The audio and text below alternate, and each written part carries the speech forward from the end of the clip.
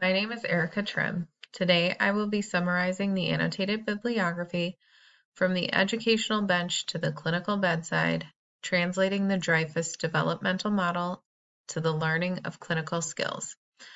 This article addresses the Dreyfus model, which is a 5-stage model for adult skill acquisition. I will review each stage of the model and discuss how this model can be applicable in the development of clinical skills in medicine. Stewart and Hubert Dreyfus first published their 5-stage model for adult skill acquisition in 1980. This was initially applied to learning to drive a car or play chess.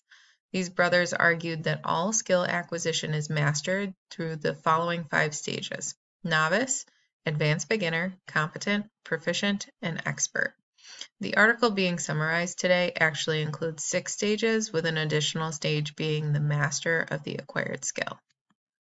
The purpose of the article reviewed today is to create a framework for learners of clinical medicine to be assessed. This describes an approach to teaching those in healthcare in a progressive manner based on their level of knowledge and skill. By the end of this video synopsis, the learner will be able to describe and explain each of the 5 stages of adult skill acquisition as outlined by the Dreyfus brothers and Dr. Caraccio and colleagues. The learner should also have an understanding of how to apply these stages to skill acquisition in the healthcare setting. The novice is defined as one whose decision-making is based on a set of rules. If X, then Y. If this, then that. No skill is present at this point. The student does not have any context in which to relate or process the information in an active manner. When applying this to healthcare learning, the student can connect learned facts about pathophysiology with clinical signs and symptoms that are presented. There is no clinical experience to add to this decision-making. For example, a student sees a patient with pain that has lasted for 1 week. The student can recognize based on learned rules that this is an acute problem. The student is unable to elaborate further or relate this to any prior experience. The novice becomes an advanced beginner when he or she gains real-life experience. Relevant content becomes more distinguishable. Patterns are becoming recognizable as similar situations repeat. There is mostly analytic reasoning involved here. When it comes to healthcare, this can involve formulating a differential diagnosis in a more focused direction and appropriately incorporating pertinent positives from a review of systems.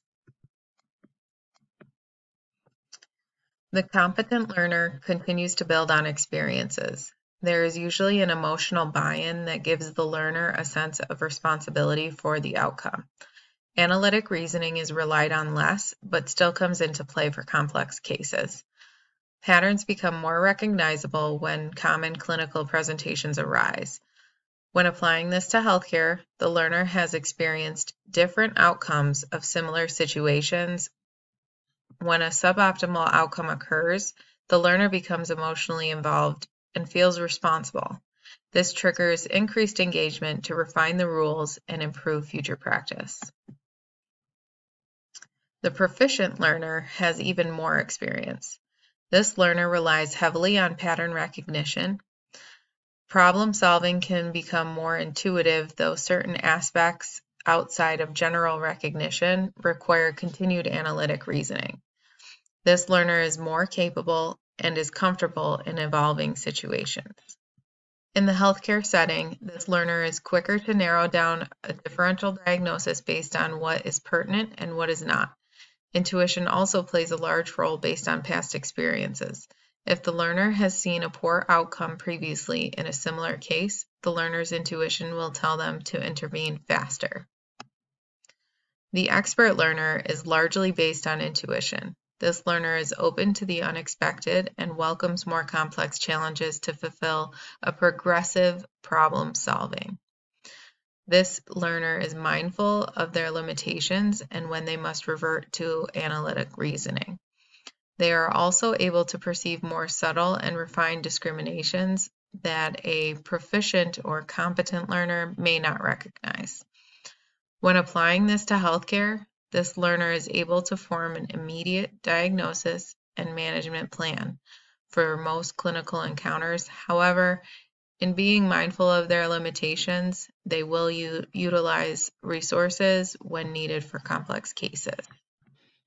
The master is the final stage of skill acquisition. However, this learner continues to pursue learning. They possess practical wisdom. This learner has a deep level of commitment to their work. Emotional engagement is driven by a great concern for right and wrong decision making. These learners continue to pursue learning and improvement. In healthcare, these are the leaders that we all look up to.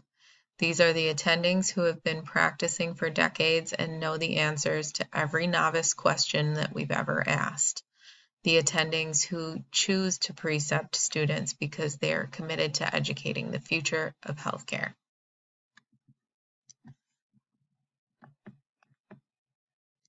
In review, following this presentation, you should be able to recognize and explain each stage of adult skill acquisition as outlined by the Dreyfus brothers and Dr. Caraccio and colleagues. You should also be able to apply these stages to the healthcare world. The major differences advancing from a novice to an expert or master involves transitioning from following a set of rules to intuitively recognizing patterns. The master has an ability to focus on relevant details, whereas the novice considers everything. Here are my references if you would like to learn any more about this topic. Thank you for your time today.